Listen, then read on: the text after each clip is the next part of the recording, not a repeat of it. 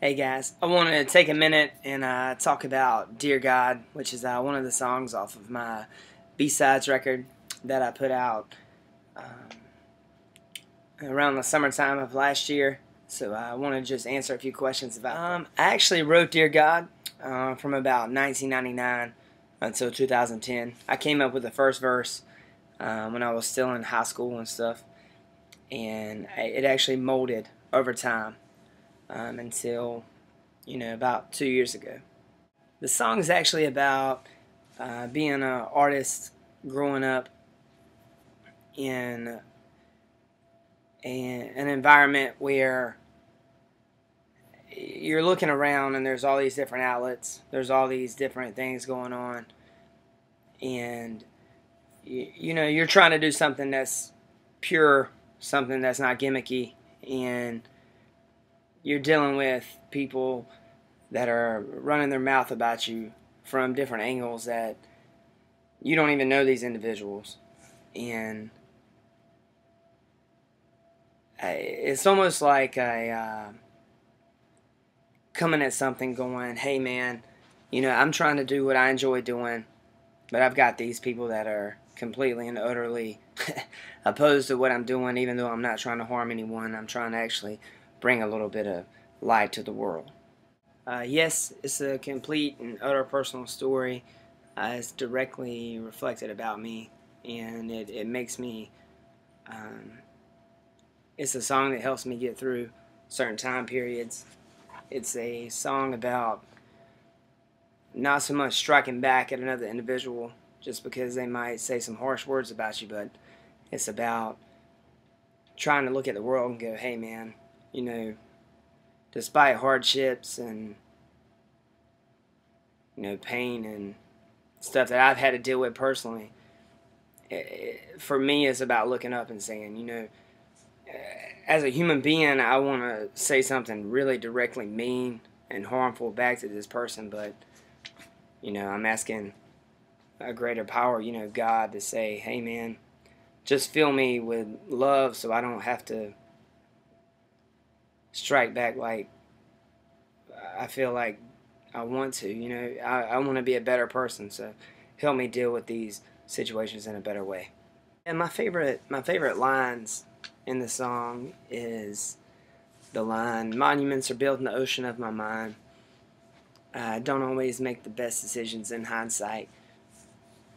Um, I kind of view it, in my mind as I kind of view there's this ocean, and the ocean basically represents rebirth to a certain degree.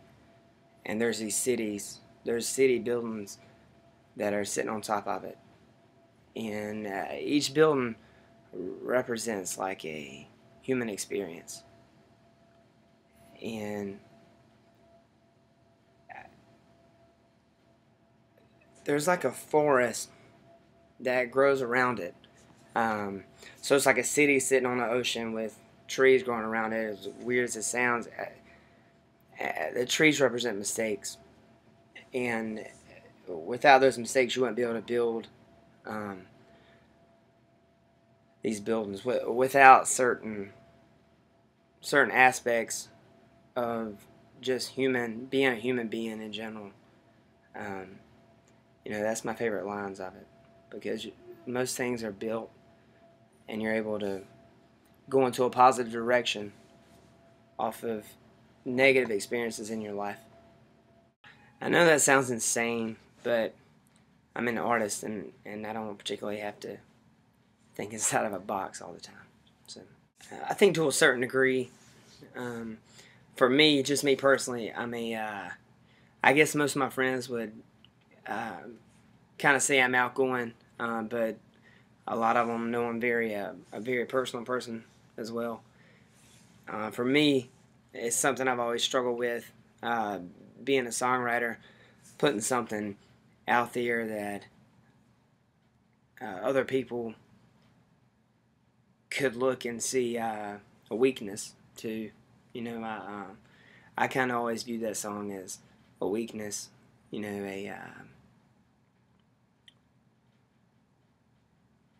I guess it makes me feel, I'm. as an artist, I'm trying to grow constantly, and it just makes me feel like, I want to put something out that maybe could help another individual that's in a similar situation look at it and go, hey man, this is someone that was in a similar situation to me, and this is something I can listen to, and it'll help me through my, darker times as well. I actually have no idea why it's one of the top selling singles I have. It was recorded in my basement live. One of my buddies, Tom Miller, came down. Well, he was down from Baltimore. We were all jamming, and he was like, hey man, I got my recording stuff with me. We should record some of these live songs. And I was like, well, cool, man. Let's record some of these songs or whatnot. And we ended up setting up a mic in front of my guitar, and we set up a mic in front of my mouth or whatever, and I sang and played it at the same time. And I couldn't tell you. I think it's the antithesis of what you hear on the radio. With everything being super overly produced, I think it's a real song. It's definitely got substance to it. It's definitely a song about struggle. I think it's definitely a song about realizing we all have limits. I think it's a song about knowing, and feeling like, society might, with a lot of music, it makes you feel invincible. It makes you feel like you're untouchable, and this is a song that basically says you're not. You're very much vulnerable, to a lot of aspects in life, and and that we're all fragile, and I think that might be why people can relate to it.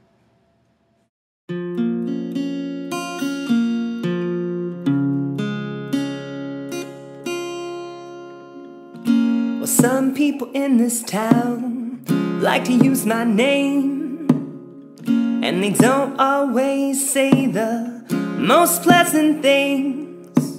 Well, some people in this town like to use my name, but I ain't gonna let them rain on my parade. I'm not gonna enter in no war of words, 'cause then things would never change. Then and I would be the same. Dear God, could you send me enough love so that I could learn to love those who hate me for no reason at all? Dear God, could you send me enough love so that I could learn to love those who hate me for no reason at all? I'm holding on, yeah, yeah, yeah. I'm holding on, yeah, yeah, yeah. I'm holding on, yeah, yeah, yeah.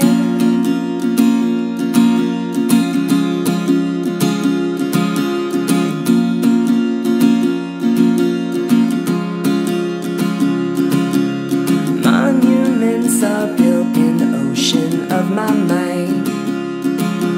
I don't always make the best decisions in hindsight. I dance on the edge of the universe more than I should. Love is the greatest gift of all, dear spirit could. You send me a love that this world could learn, a love that this world could never burn. Dear God, could you send me enough love so that I could learn to love those who hate me for no reason at all? Dear God, could you send me enough love so that I could learn to love